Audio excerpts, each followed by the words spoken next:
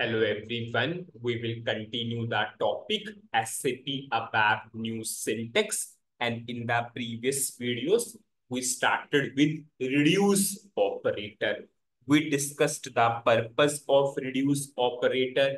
After that we took a requirement and we achieved that requirement by applying the loop. Now in case of reduce operator, whenever you want to go for count, whenever you want to go for total, whenever you want to go for subtotal, so SAP is preferring use reduce rather than using loop.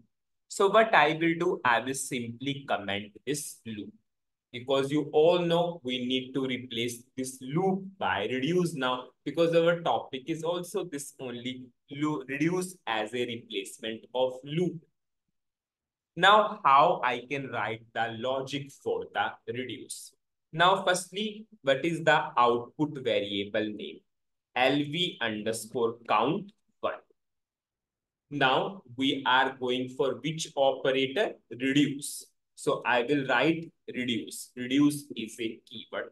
Now, I am putting hash. You all know whenever you are going for hash, you need to go for explicit data declaration here.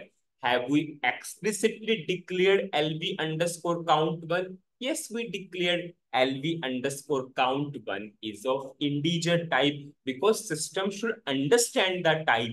If you are going for hash, so you need to go for compulsory explicit data declaration here. So I am simply putting hash here. Now I will go for open bracket. Now you all know what is the syntax of the reduce. Firstly, we need to initialize the value. So suppose I'm saying init. You all know keyword is init. Suppose I'm saying count is equal to 0. I'm initializing a variable which has the value 0. Now what we need to do? Next is your for. Now just think first, what is the purpose? We want to replace this loop with reduce. But what we are doing into this particular loop, what is our requirement? One by one record is going to work area and we are checking if work area document category is A, we are increasing the counter by 1. Similarly for B and C. So how I will write the logic here? How I will go for number of iterations here? So what is 4? 4 is for your iteration. So how we will specify here? Simple, I will write for work area. What is the work area? LWA data in. What is the name of internal table? LT underscore data. And yes, what is your where condition? Where VB type is equal to A. Very, very easy. So what or how I have written the 4? It will simply into this internal table, it will go for the records one by one, LWA data into this internal table, and it will check the document category A. Just see, we are not doing anything new. We are just replacing this logic with reduce. So what we have done into this particular logic, we are checking document category A or not. Same thing we did here. Into this internal table, we are checking, we are passing the record to work area and we are checking that document category is A or not. So this is your 4. What is 4? 4 is for your number of iterations, your initialized iteration. Yes. And this is your iterations. This is your, because we want to go for iterations where document category is A. Now, if we will find the document category as A, then what should be the operation? Increase the counter by 1. You all know whenever you want to specify the operation, how you are specifying through next. So what will be our operation? Next is equal to count plus 1. Sorry.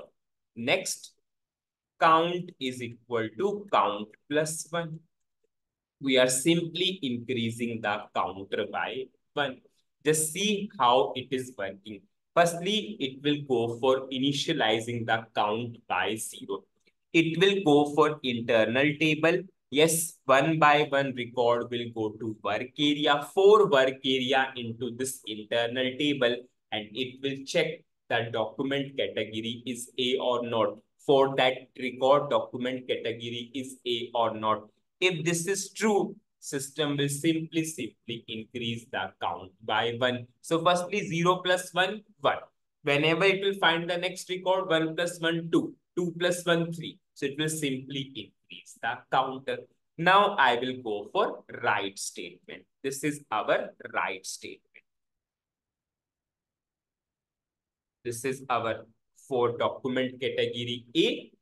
Now same thing, I will go for others. Now here I will simply go for LB count 2. Now this is your document category B, and here it is 001 and it is LB count 2. Now similarly we will go for document category C. LB underscore count 3. This is your document category C. This is our 002 and it is LB underscore count 3. We'll keep this logic as it is. I'll just comment that.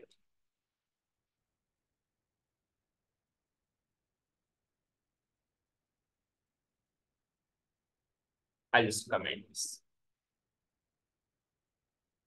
Now, one of the most important part will come here whenever I will check the syntax, and that is extremely important.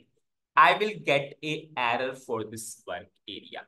I'm going for syntax check, and it will say me LWA data is already declared. So what is the meaning of this? It means whenever you are passing the work area into this reduced expression, it will automatically understand that there is no need to declare. So it means this work area is local to this particular expression, and it will automatically understand that this is the work area. So there's no need to go for explicit data declaration. So I'm simply commenting this important point. Yes, whenever you are going for this kind of requirement and you are going for work area, so system should automatically understand that this work area is local to this particular expression. There's no need to declare explicitly. I will go for syntax check. Now okay, this is text 002. Okay. I will go for syntax check. Now it is done. Just see how easy it is. Now, if you have these kinds of requirement, how you can achieve. Now, if I will check the result, because result should not be a mismatch. We'll see, are we getting a expected result or not? So I will go to SC11 transaction code and we will see. VBAK table. I think for document category A, it's 16. I'll just check because I have not remembered. For A, it is 16. We'll simply run. Suppose I will go for this. For A, it is 16. Okay. For B, it is 19. Okay. I have to put in capital. 19, yes, correct. And for C, it is 687. Yes, correct. So now, if you do not want to use hash, it's totally your wish. You can simply declare like this. You are going for inline data declaration. Now you need to pass the type here. You can simply write reduce I here.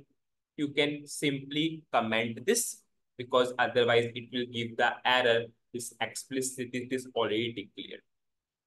I can go like this also. It is totally your wish how you want to go. Here I can also go for inline data declaration. Ultimately, meaning should be clear to you because system will not understand the type automatically. Either we should go for explicit data declaration and we can use hash. If you're going for inline data declaration, you need to specify the type. I will go for syntax check. And you can see it is also syntactically correct. And if I want to see the result will remain same to same. I will run. Requirement is very important to understand, yes. So what is the summary of this particular video? In this video, we are replacing this loop with the reduce. So firstly, we put the result variable. You can go for inline data declaration or explicit data declaration. It is totally your wish. The keyword is reduce. If you are going for hash, it should be explicitly declared. If you are specifying the data type here, you can go for inline data declaration. In the bracket, firstly, we initialize the count by 0. It is very important to understand what is the purpose. We are checking that the document category is A or not into this internal table for each and every record it needs to check. So we put 4 work area into this internal table where document category is A. And yes, whenever it will find the document category A, it will simply increase the count by 1 because next is all about the operation. Have you seen into this particular line? We have not used then and until because it's not required here. What we want to do, we simply want to initialize, we want to check, and we want to go for operation. So we simply put the result. Same thing we do for this document category B and same thing we did for document category C also, and we got the expected result. In the next video, I will take one more example.